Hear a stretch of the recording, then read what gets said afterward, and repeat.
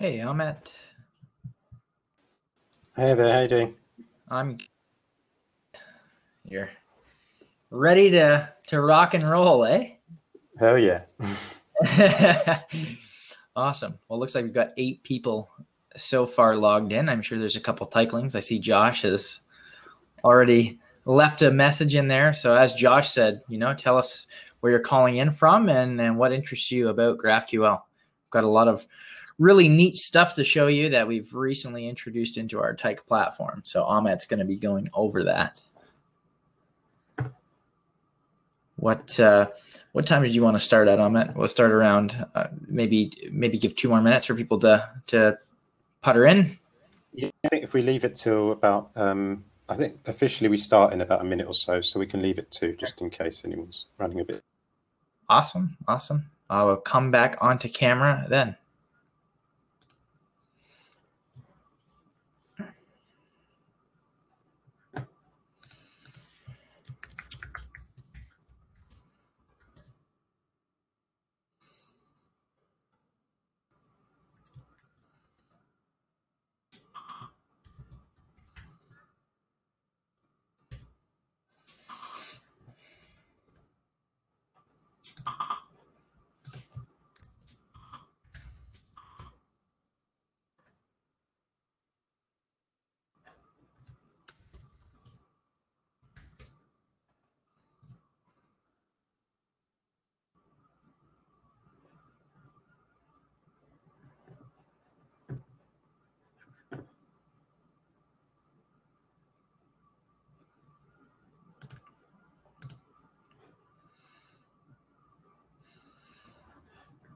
All right, we'll leave it for another 30 seconds or so here, and then Amit and I will, Amit mostly is going to give a very quick overview of all the great stuff that we've added in Tyke in regards to GraphQL. And he's been really excited about this all week. He's been working hard at it. I like how you've got well, I guess I'm the same way. We've got 2 different shades of wall in the background to give us a bit of contrast. So awesome. Well, whenever you're ready to go, Amit, I will stay in the wings and pop in if there is some questions coming up that you and I can answer. Jens is on here too. Fantastic. So if we need to pull him into the conversation, we can do that too. Yeah. Right. Hello, everybody. Bear with me. I'm just pulling up my keynote and sharing my screen. Can you see? No, you can't see my screen yet, can you? Select Windows, entire screen.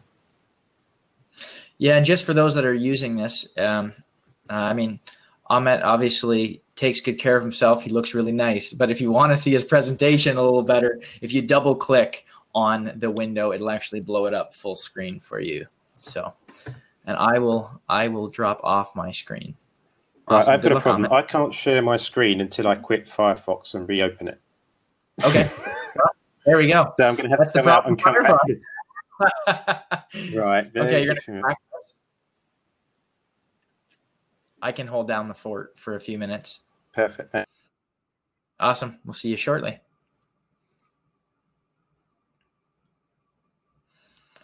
All right. So it's not a good presentation without some technical glitches. So Amit is going to be back shortly, and then we will get rolling.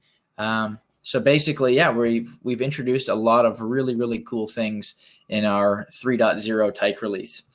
And Amit, who will be joining us again shortly, he's put together a deck and a quick little workshop here to show you how each of those components work.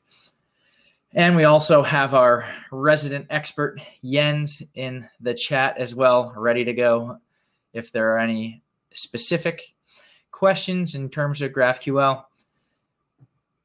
Yeah, so we got 15 people now. Awesome. I think you're going to be really excited when you see some of these features that we've added in the last little while. We're working very pushed out. All right, and trying again. All right, let's try it out. And oh, I can now share the entire screen. Allow. All right, you should be able to see literally everything, yeah? Yep. Perfect. And again, if you're just joining right now and you want to see it a little bigger, if you go over top of that, if you double click it, you can maximize the video. So I will drop off the screen now, Ahmet, and away you go, man. Okay, well, hello API Days. My name's Art Somali. I've spent several years helping people like yourselves getting up to speed with modern API management best practices. More recently, I look after technical research and development with Tyke's product leadership team. So I'm expecting that the majority of you in this room are not developers or working with GraphQL on a daily basis. You're likely a technology evaluator or a member of the security team, an API product manager, or responsible for the API platform within your organization. Many developers and teams are possibly looking to adopt GraphQL and expose their GraphQL services for other teams to consume. So maybe you're looking to publish your GraphQL API externally. We at Tyke have been thinking about GraphQL also, and we've conducted quite a bit of research in the space. And in this workshop session, we'll be going over some of our learnings, covering some topics in relation to GraphQL security and governance, and then how you would go about managing your GraphQL API, and also how to compose your GraphQL API from services which you might already have. So this should be you should be able to follow along, and hopefully we can make this workshop as interactive as possible. So whilst I go through the intro, please feel free to head over to tyke.io and sign up. Sign up with a free Tyke Cloud account. And feel free to ask questions in the chat as we go along. Because I'm full screened at the moment, I might not see all of your questions straight away. So if Matt can just shout out if anything comes in. Yeah, I'll keep an eye on it. We've been launching our initial release of our GraphQL engine, and any feedback that you might have would be much appreciated also. So before we get started, just a quick little tidbit about Tyke. Tyke is an open source API gateway and management platform. It features an API gateway. Sorry, it's automatically changing slide for me.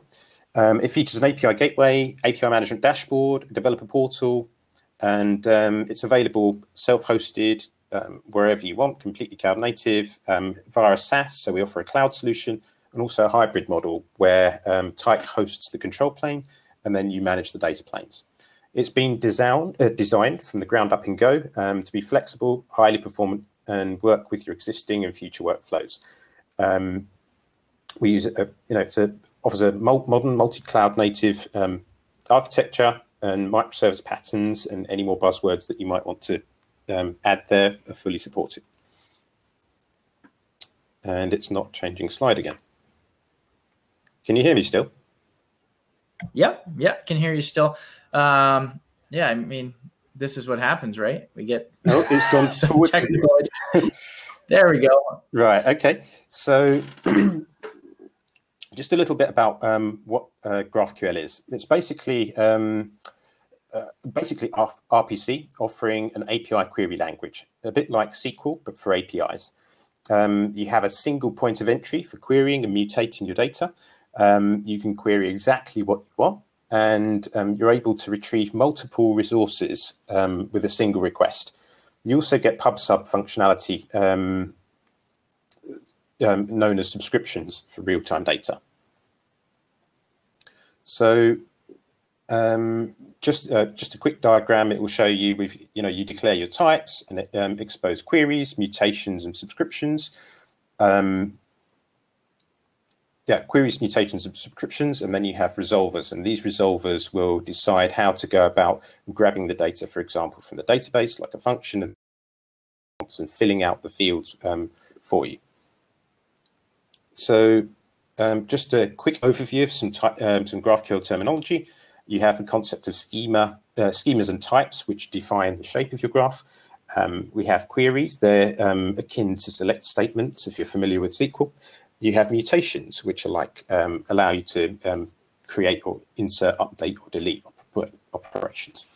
You have the concept of scalars, which are almost like basic or built-in types, such as integers, floats, and booleans. And then, just spelled built-in wrong. And then you have resolvers, which are like query handlers. So they generate the responses for a particular field within the query. So it's like your business logic. So this Star Wars API, which I've converted into a GraphQL API, you'll see that we have automatic documentation. I've been able to describe the person type alongside each of the fields. It's much nicer, as you can see, and much cleaner to work with than, say, Swagger, for example. And I can even mark fields as deprecated and explain why. So just going over a few success stories. In 2019, Airbnb software engineer Bree Bunch, she said that about 5.8% of all Airbnb traffic involves GraphQL. And she expected that number to reach 10% by the end of last year. Before GraphQL, only 10 to 15% of their front-end code actually contained any business logic. The rest was data handling and boilerplate. GraphQL helped them to regain their productivity by reducing non-business related code. GraphQL has become Shopify's technology of choice for building APIs. I'm not going to be reading the entire quote. You can do that for yourselves, but some key takeaways are reducing the number of round trips to the server, strongly typed schema, helping to find and fix bugs before it affects Shopify's merchants. And we all know and love GitHub. It probably offers the world's second best known GraphQL API after Facebook. GraphQL has enabled integrators to gain access to exactly the data that they need, and GitHub still offer a REST API alongside their GraphQL API. I want some of that too, I hear you say. You're sold on GraphQL. How might you go about hooking up your REST API, for example? You might design and implement your GraphQL schema, connect your data source, write your query and mutation resolvers, then ship to production. Easy, right? I'm pretty sure we're missing something here. So I could have spent the entire talk and more painting a picture through rose-tinted glasses about GraphQL, but that's not what I'm here for today. According to Google Trends, we can see that interest is steadily increasing with a bit of a COVID-19 blip. Now, given the apparent silver bullet, just why isn't it exploding? All the success stories you hear out there, why is interest in the technology not more exponential? Adopting GraphQL, it appears, isn't without its pitfalls. There are considerations for security, performance, separation of concerns, who's responsible for what. Many of the problems which have been long solved with REST are still in their infancy with GraphQL. The key takeaway for me is that each organization that I mentioned before, they accomplished what they did on their own, in their own way, using experts and at a real terrific cost. There's too much to think about and address before you go and dive in and publish your GraphQL API. So Tyke's initial goals were to understand where API management fits with GraphQL, how we can go about helping our customers to ensure that they can safely and quickly ship their GraphQL APIs using tried and tested API management best practices, which they know already. So let's take a look at some of the challenges that we aim to address and alongside why they might be particularly difficult for GraphQL API specifically. We've been talking to a lot of our customers, including retail, finance, government from across the globe, both seasoned GraphQL early adopters and those who plan to start using the technology very soon. I'm sure most of you here today are in one of these camps. And this is far from a complete list, but we've got 6 items here, which I think is actually throttling the mass adoption of GraphQL. Who owns the graph? Front-end developers, back-end developers, or the API product manager? How do I ensure governance for the GraphQL API without sacrificing agility? Do I need experts to manage the graph? In terms of authentication, where does this occur? And authorization, should I implement authorization centrally or within my services or both? Protected introspection. It's desirable, or is it desirable to publish my documentation to the outside world? denial of service protection, how I protect my server from becoming overloaded due to, say, complex queries or bad actors, and how do I ensure that quality of service for the consumers of my graph? And then schema traversal attacks. Is it possible for an attacker to obtain information that they're not supposed to in some other way? And I'll go into a little bit, we can go into a little bit of detail about that a little bit later. So your front-end team want to consume a GraphQL API. Front-end teams or full-stack developers, they often own the GraphQL endpoint for their applications. And the GraphQL server is typically a facade to the underlying back-end services. So a kind of niche back-end for front-end. Where front-end developers are responsible for the graph, they then become responsible for the security and the management of it. So if you think about the mantra, you built it, you own it, this might be absolutely fine for, say, frameworks or indie developers and startups, but what about the context of teams and enterprise use cases and platforms and ecosystems? Given given the success and possible wider value of our shiny new GraphQL API, imagine the business wants to publish a subset of it to a partner for external consumption. Should my front-end developers be responsible for securing the graph and nurturing it and publishing it to the third parties? We've seen several cases where organizations who want to publish a subset of their graph have had to build a new niche GraphQL API specifically for that use case. Now, if you hand that responsibility to the backend teams, then you have consideration for having to get your backend teams to start potentially switch languages. You introduce tighter coupling and deep coordination between the front end, the back end, and also the external consumers. We also have many new roles which have been created of recent years, such as like the API product manager or a DevOps. What about API governance? Where do they all fit in to the GraphQL picture? How can the API platform team get involved in order to create some wider value for the business? I was going to sort of interleave this presentation with kind of demos, but what I might do is kind of go through a demo and talk about, I'm not sure which is the best way to go around. What do you think? Maybe we could head into a demo. I think that'd be great, and then we can come back to this. Yeah. Yeah. I think that's great. I know that you're super comfortable with doing the demo stuff. And yeah, I think that's a great part to start at. Yeah. Okay, perfect. So I'm just going to do a couple more slides and then, yeah, makes sense. Sure. So just to give you a quick refresher on authentication and authorization and the difference between them. So authentication is about verifying who you are, and authorization is about establishing what you can do. Now, this slide isn't really, the image is specific to GraphQL, but the authentication is not specific to GraphQL. At Tyke, where API gateways and API management is our business, I'm sure you can imagine that we're quite opinionated in terms of where we think authentication belongs.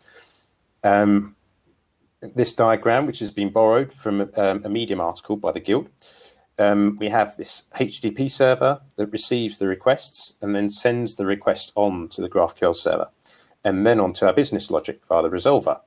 So if we can take a moment to think about where authentication belongs in this request flow, if you think about where you put authentication and how that would impact the behavior and the flexibility of your system. If anybody in the room has some thoughts about that at all, and bear in mind that I can't read, so because I haven't got any screen to read from, so you'd have to read them out if anybody has any suggestions. Yeah, sure. Is there anyone that has currently implemented a GraphQL service of some type and have any opinions on where they would put the authentication? Is that what you're looking for, Amit? Yeah, looking to get some opinions. Okay, let's see. Let's see if anyone has any, or you can even join us live if you'd like. We'll give 30 seconds for anybody to chime in, or a little less. And if not, we'll move on, and then we can go over where Tyke would put this type of stuff.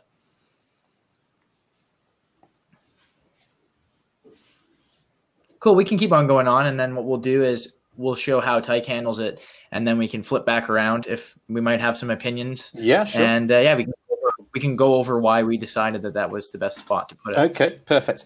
So if you have a monolith in the back end, it might be absolutely fine to place your authentication within your resolvers or your business logic, because you've only got one place within your monolith to deal with it. But consider the complexity that we introduce, that's introduced when you bring microservices into the equation, where you have multiple teams who publish their APIs with different languages, protocols, and tooling. Some might be using PHP, others Node, others Python, C#. You now need to implement and maintain authentication across the entire stack. You'll likely be maintaining your existing REST APIs for a while, whilst your consumers will update to the new GraphQL API. So in this regard, I mean, from Tyke's perspective, it makes most sense to put that authentication between the, I suppose, HTTP server and the GraphQL server. In terms of authorization, we have, just to describe what's happening in this animation here, a librarian should be, well, we have a library with books. The librarian should be able to add new books to the library. And the librarian will have their own web application to perform full CRUD operations on the books in the library. So whilst a student should be permitted to browse and search and reserve books from the catalogue, they certainly shouldn't be able to create, update, or delete any of the books. The student probably should only get read access to a subset of the fields and that the librarian would have access to. So with REST, you've got methods and paths, which you can protect with different permissions quite easily. But with GraphQL, because the query is in the body of the request, how would you go about protecting the library from the general public from being able to change or modify these books? So does this logic belong in the data source? Should each microservice need to apply its own authorization logic? And as your graph grows, how do you maintain visibility? Do you need a separate policy server? And if your GraphQL server of choice happens to support authorization, what specific features of it should you be using? We think that a GraphQL API gateway is ideally positioned to handle both authentication and at least be the policy enforcement point for authorization. It can be done in almost the same way as a typical REST API call, which you're all familiar with. It would allow us to have a centralized identity and access management solution, meaning that we can validate the token and check user groups, attributes, scope, and validate it with a centralized policy server, and all being well, pass the relevant user information onto the GraphQL server so that it can make various decisions. So schema traversal attacks. Actually, before we go on to that, should I just jump into the demo set to make it a bit more interesting? Yeah, let's do that. Let's jump into the demo. And from there, what we can do is everything that you've come across so far, we can go over each of those points. So if, going over authentication, authorization, and then we can end off at the schema traversal stuff if you'd like. Okay, perfect. So what we've got here is you can see my desktop. Yep.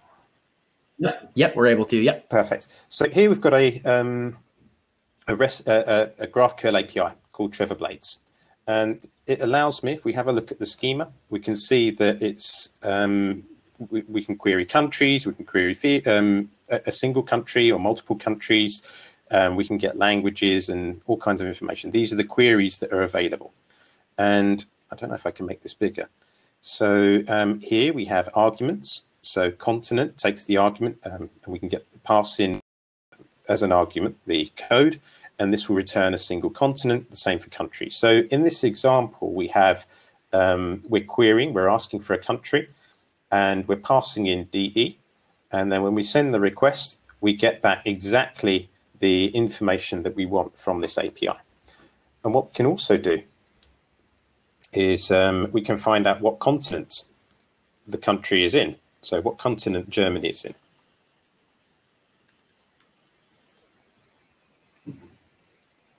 So we can see that it's in Europe, and we can also find out which countries are in that continent.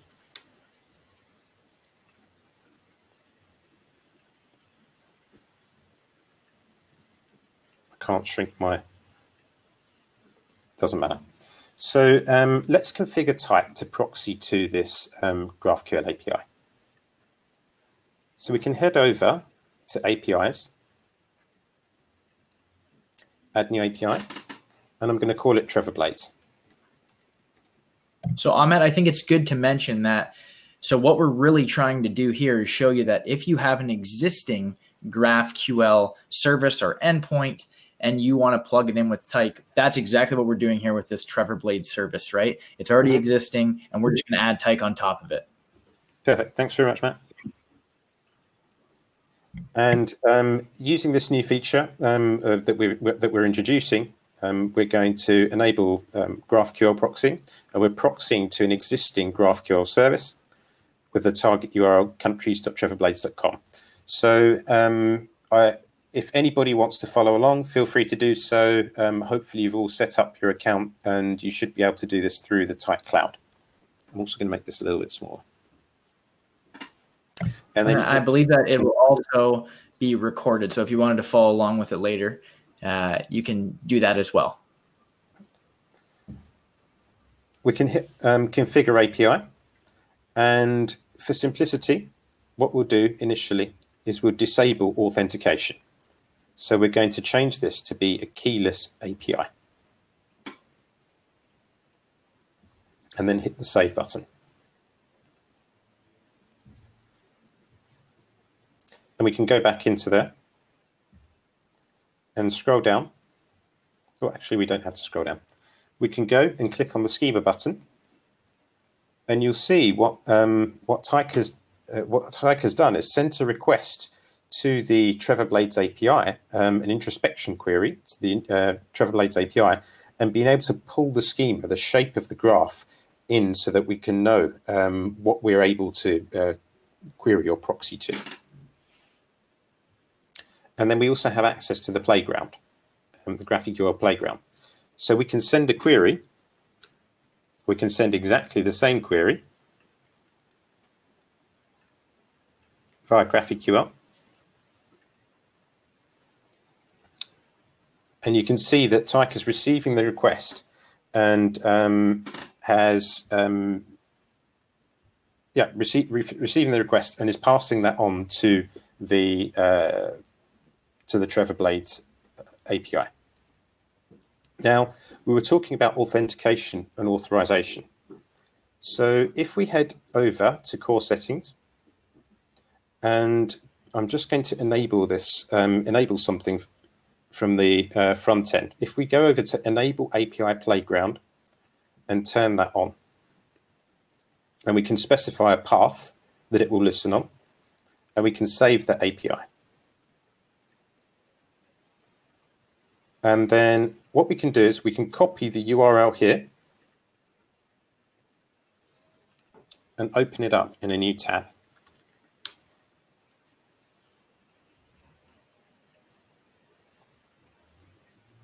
What's going on here? I'm querying the GitHub API. I don't know why it's done that, but let's change this. If I copy that, paste that there. And then you can see it should have pulled, it's pulled in the schema. So I can send that same query again, or any query, and get the name in exactly the same way. Now, if we want to enable authentication to protect this GraphQL API, we can head over to Type Dashboard and we can enable authentication simply by enabling auth token for simplicity, updating that API, and we can head back here and we're trying to send the request. We'll see that access has been disallowed.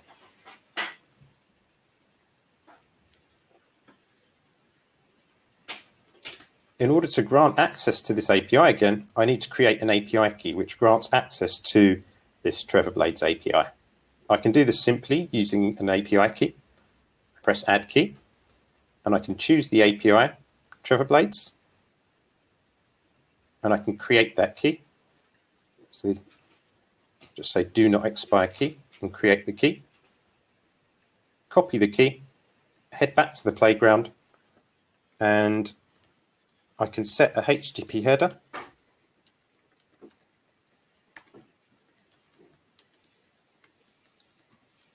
And paste the API key there, and it should allow me to go through again. Notice it says server cannot be reached here, so we're not able to query the schema for this API anymore. If I refresh the page, or maybe it's cached it or something like that.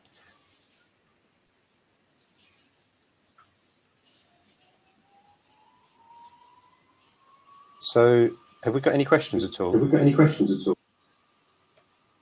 No questions yet. No questions yet.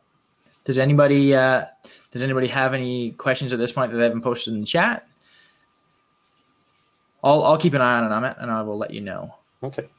So the problem. One second. Yeah. Jens said something. That if you put the token in the headers field, it is used for introspection.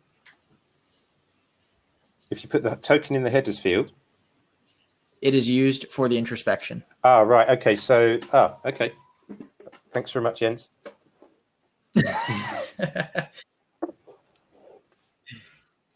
So if I head back to the dashboard now, and actually, let's come back here.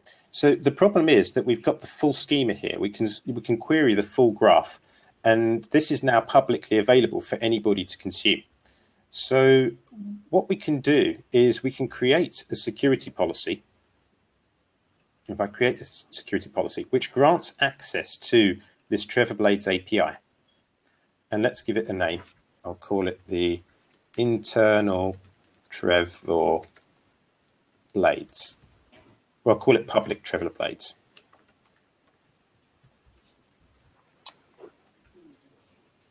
Okay. And we head over to access rights.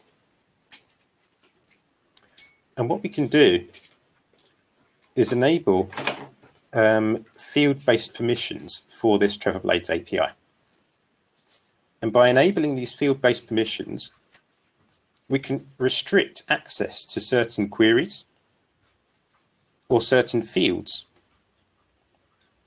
So if I don't want the general public to be able to access the continents query, I can turn that off. If I don't want the public to be able to query to be able to access the phone field of the country, I can turn that off. So I can then create this security policy. And at the moment, this key has access to everything. So countries, phone. See, we can get the phone now. And then if I head over to the keys and I create an API key, which grants access, an API key which grants access to the security policy, I create that key now. And I send that request with the new bearer token. And we can see that the field phone is restricted on type country. And if I remove the phone field, I'm able to send that request again. Does anybody have any questions so far? Yes, there is one here from Rakesh, and he says, I think we're going to cover it after, but I'll mention it right now. So what are a few effective ways to integrate RESTful services to GraphQL to leverage the power of a GraphQL server? Right, okay. Yeah, we'll definitely get to that in a few slides. So no problem at all. So hold on tight. Hold on tight. How long have I got left, by the way? You currently have about, I think, 17 minutes left. All right, I'll speed up a little bit. Okay. Perfect. Perfect. So I'm going to head back into Keynote and continue playing that.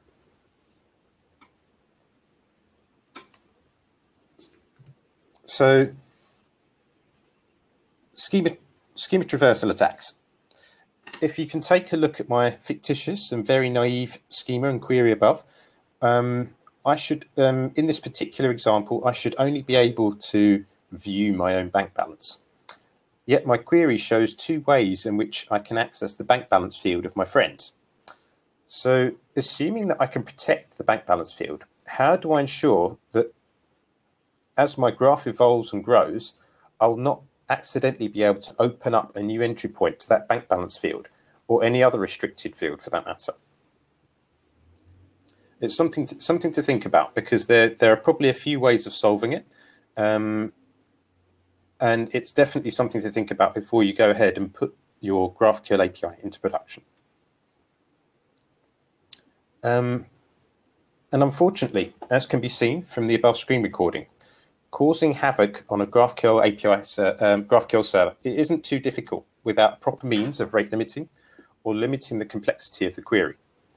There are several strategies to address this, and a handful of examples might include evaluating the complexity of a query by the number of raw bytes in the request, quotas based on the a query complexity. So maybe you can send 1,000 points worth of requests per hour, for example. A third way, and the way that Tyke has introduced for our initial release, is the ability to limit based on the query depth. An internal user might be able to send more complex queries than a third-party partner or a public developer who's consuming the graph. And third-party developers on a pro or paid subscription, they might be allowed to send more complex queries than a free or trial account. So I just wanted to show you this quickly. If I can exit out of that, head back into here. So in this example, I can query continents, or contin, if I can spell.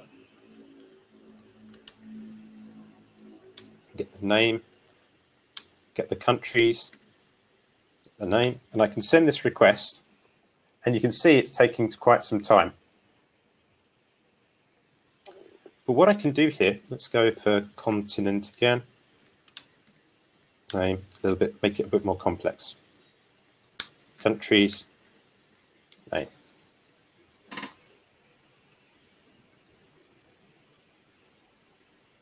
Yeah. Refresh the page. I think I've broken Trevor Blades. And a way that we can protect against this quite easily, when we have a look at the security policy, we can open here the security policy. We apply global limits and quota. We can scroll down and we can limit the query depth to say 3 and update that security policy. So now when we go back in here and we send the request, it looks like it's killed my browser as well.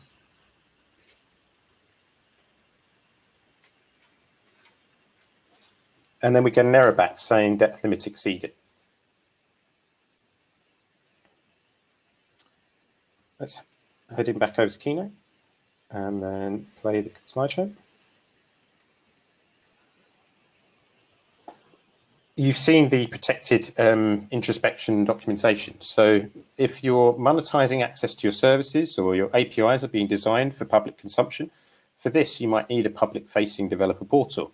Now, normally in REST-based services, you'd be publishing Swagger documentation for the developers to browse, discover the capabilities of the API.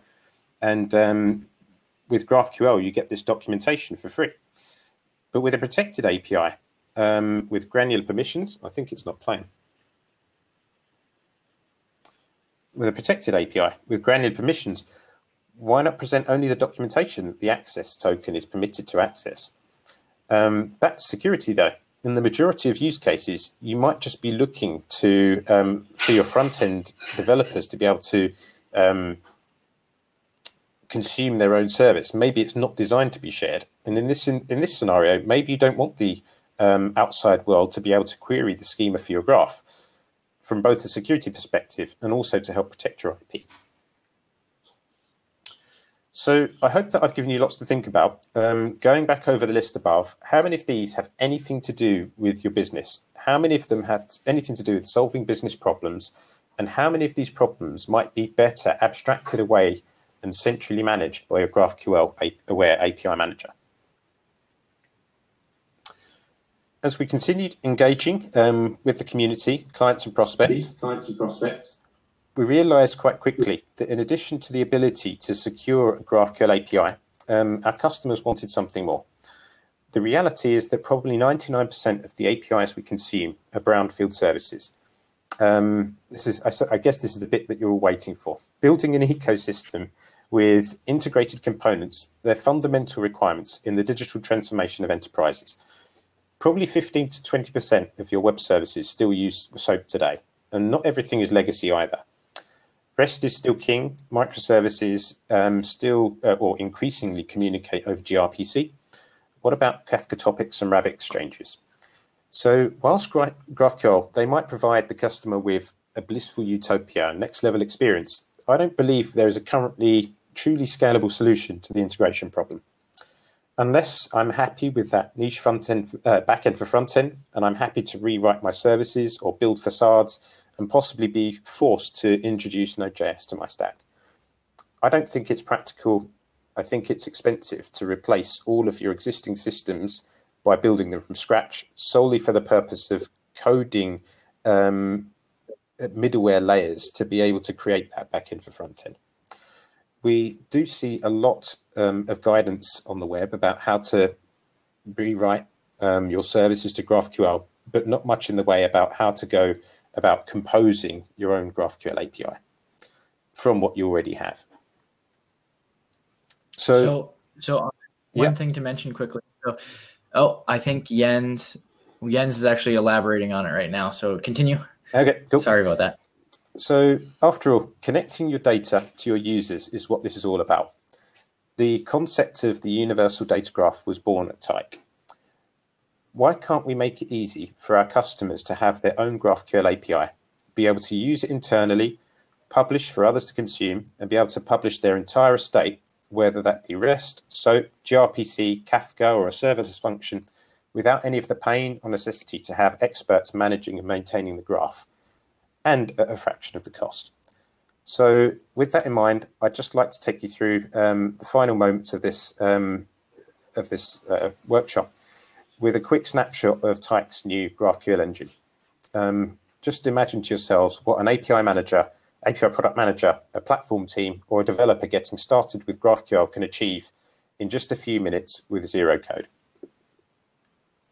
So, are you going to use the Star Wars? Are you going to use the Star Wars one? I'll use. I could use the Star Wars one. I guess.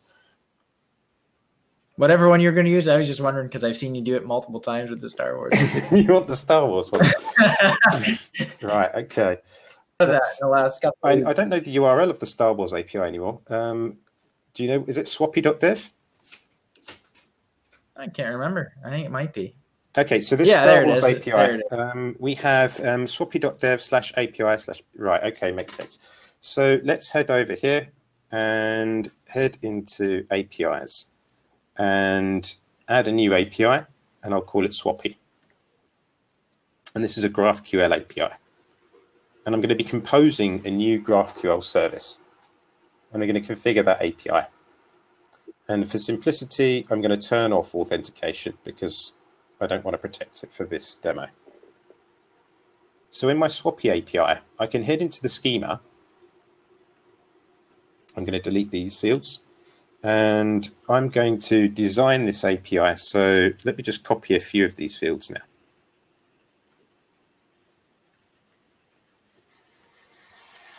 So we have type, person, and name is a string. We have height, a string. We have mass, which is a string. I think they're all strings, aren't they? Yeah. Let's just take these three for the time being because I can't be bothered. Yeah, and we've got about 6 minutes left right now, which is more than enough time. So we want to now create a query. And for this query, when we query a person, we want to return, and we need a person ID, I believe, or of some kind. person, yeah, we need an ID. The person needs an ID. ID, ID, and this should return a person. I think this is query. And then we head over to data sources, and you can see that using, you can see that we've got a nice visual designer so that you can do this with a point and click as well. And you'll see that we have a query with an exclamation mark next to it. So here we have a data source, but it's saying that we need a data source. So instead of coding resolvers, we have this concept called data sources, and we automatically generate the resolvers for you. So you can click on this pencil icon here, and we're going to attach a data source to this person query. And we can define a data source, and the data source type is REST. So we want to send a REST request for this particular field. And in here, let's have a look at the URL. I'm going to copy that and head back here.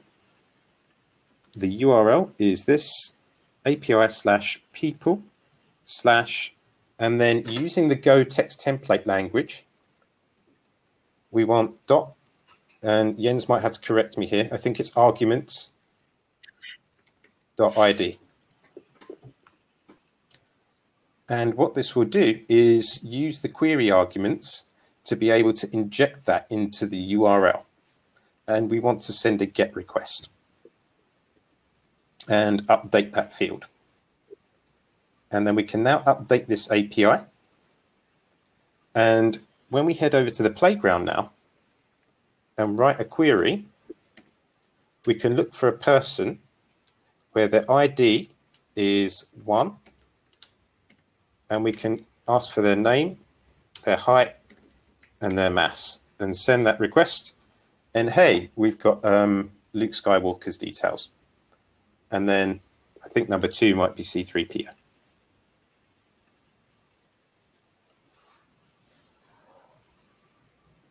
So what you've done here is, just to recap, so what you've done here is you've taken an existing RESTful API and basically built a GraphQL API on top of it, is what you've done. Yeah, exactly. Is that a good? Yes, exactly. Okay, and I've done perfect. all of this with zero code. So the idea is this will, you can export this. We have lots of tooling around this to be able to extract the API definitions. We can export them or plug that into your CI/CD pipelines, and then migrate this from my dev environment through to staging, QA, production, all with no code. And I guess the nice part about this is because it's built on top of Tyke, you get all of those great Tyke features, but now you can start applying those to your GraphQL APIs, as well as taking your existing RESTful APIs, whether you have them in Tyke or whether you have something else, you can take those and interface them exactly. with GraphQL. So, where I define the data sources, at the moment, we're currently supporting, in the data sources, we're currently supporting REST, which is a third-party REST API, a third-party GraphQL API, or also services which are managed by Tyke already. But we will be introducing more data sources further down the line. And it would be great to have some feedback from yourselves on what particular kind, what data sources are particularly useful for you. Yeah, so I got a quick question for you, and it's completely off the cuff. So let's see. Rakesh says that you did show what he was looking for. Awesome. Rakesh, if you do have more questions, you can drop by our expo booth, and we'd be really happy to answer more for you. Or we can ask Amit to show up, and he can show you a little more in-depth stuff as well. But one question I had for you, Amit, just before we take off, is let's say I have a SOAP service and I interface that with Tyke as a Tyke REST service. And you know what I'm getting at here. Is there any way for me at this point to take that Tyke REST SOAP service and then expose it through that Graph API? Yeah, absolutely. So what you can do, I'm not going to save this, but if you click on Import API, and we can import a WSDL. And when you import a WSDL, and I don't actually know a public WSDL, but what it would do is, let's find any I'll just find this one. And what it will do is it will map endpoints to the SOAP underlying SOAP services or SOAP actions. And then what you can then do is convert those to JSON, for example, and then hook those into the GraphQL engine. And now you're publishing SOAP services as GraphQL. So it's not, it's possible. Definitely possible. What's also very, very powerful from this, I mean, at the moment, in this particular example that I showed, was I'm only talking to a single service or a single data source, but the power really comes when I'm able to create a composed service from multiple. So maybe I can join data from REST services, GraphQL services, or multiple. You might have multiple teams and you want to be able to publish those as a single graph. And that becomes relatively trivial using doing it in this way.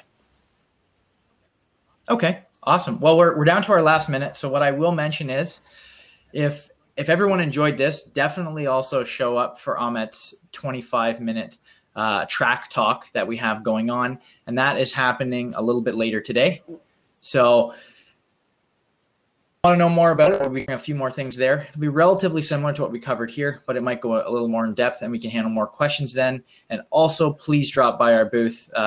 We have lots of folks on hand that are able to answer your questions and start to get to know a little bit more about our universal data graph that we've introduced with Tyke 3.0. Yeah, and obviously everything I've showed you today is available for you to use for free. All you need to do is sign up for the Tyke Cloud account if you haven't done so already.